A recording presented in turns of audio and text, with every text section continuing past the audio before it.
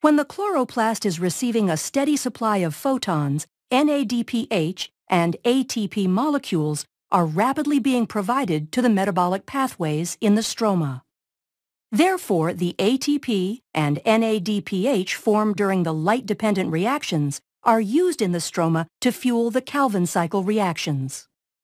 The Calvin cycle consists of a series of reactions that reduce carbon dioxide to produce the carbohydrate glyceraldehyde 3-phosphate. The cycle consists of 3 steps, the first of which is carbon fixation. In this step, carbon dioxide is attached to ribulose 1,5-bisphosphate, resulting in a 6-carbon molecule that splits into 2 3-carbon molecules. The second step is a sequence of reactions using electrons from NADPH and some of the ATP to reduce carbon dioxide.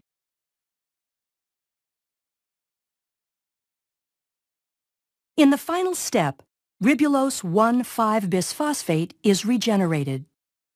For every 3 turns of the cycle, 5 molecules of glyceraldehyde 3-phosphate are used to reform 3 molecules of ribulose 1,5-bisphosphate. The remaining glyceraldehyde 3-phosphate is then used to make glucose, fatty acids, or glycerol.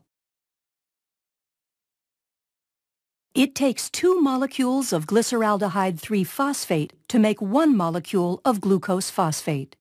Thus, the Calvin cycle has to run 6 times to produce 1 molecule of glucose.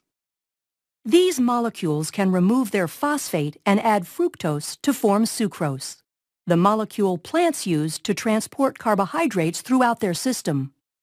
Glucose phosphate is also the starting molecule for the synthesis of starch and cellulose.